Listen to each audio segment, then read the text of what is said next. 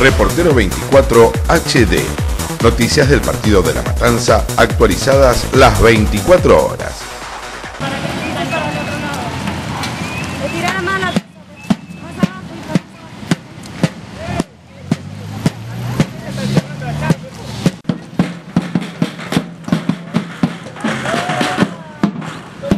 Queriendo agarrarse paso, cruzarse uno a otro, y se llevan por delante a mi sobrino Benjamín de 5 años y a mi sobrina Carolina de 18 años. Estas personas atropellan a mis sobrinos, lo arrancan de la vereda porque venían caminando, lo arrancan, lo pasan por encima. Para escaparse vuelve para atrás, lo vuelve a pisar a mi sobrino queda muerto en el asfalto. Mi sobrina estaba agonizando prácticamente en el asfalto. Pedíamos por favor que lo lleven, que venga la ambulancia. No venía la ambulancia, me tuve que hacer cargo, decirle a los policías que por favor me la lleven. Que yo me hago cargo de llevar a mi sobrina al hospital. Porque no quería, ya tenía a mi sobrino muerto de 5 años. Mi sobrina de 18 años está fracturada, quebrada, está en grave estado en el 32. Tiene 2 criaturas. Una de 2 años y una de 1 año y medio. Por favor, queremos justicia, que esta persona no salga más. Que se comisaría.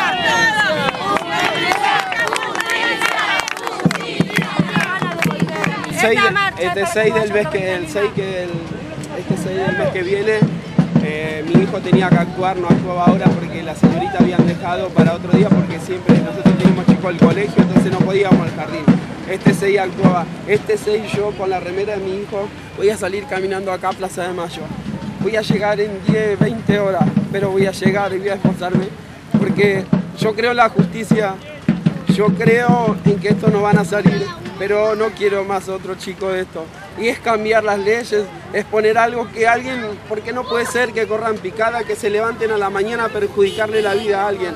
Lo que vamos a hacer, yo voy a hacer, me voy a ir caminando para que esto cambie. No quiero más un Benjamín, porque cada vez que pase me va a doler porque yo ya lo perdí. Y esto tiene que cambiar, así que pido justicia nomás. ¿Es cierto que el chofer, el asesino intentó atropellarla de vuelta a su hija? Sí, dos veces. Mi sobrina lo declaró.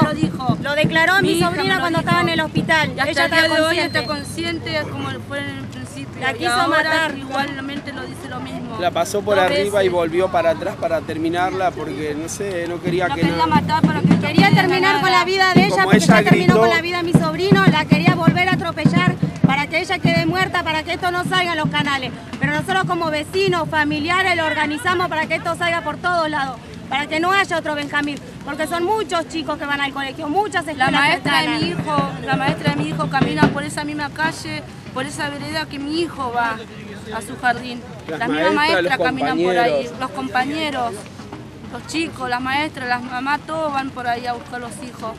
¿Cuáles son los pasos a seguir ahora? Y los pasos a seguir es esperar que se haga justicia. Primero, no quiero que pase de que en una semana o 2 esté manejando de vuelta.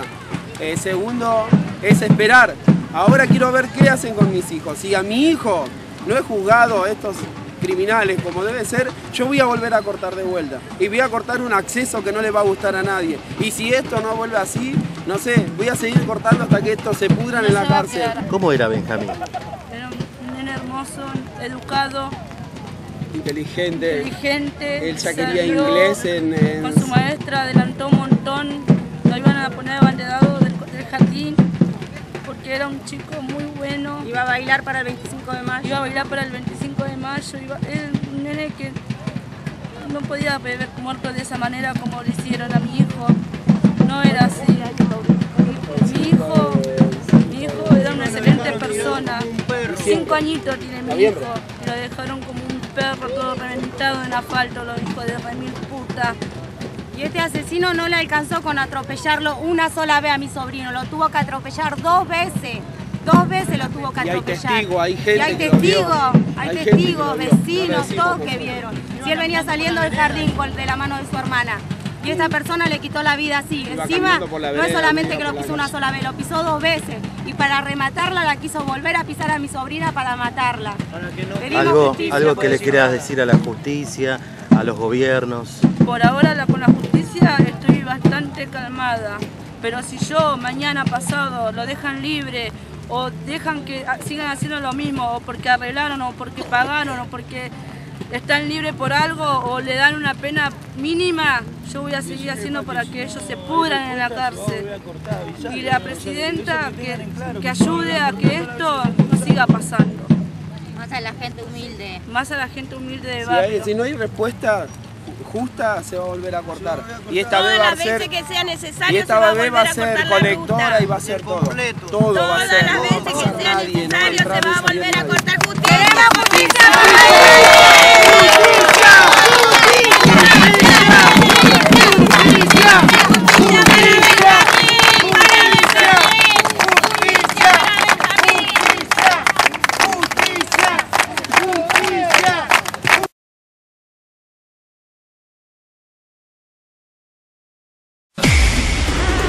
Reportero 24 HD. Noticias del partido de La Matanza actualizadas las 24 horas.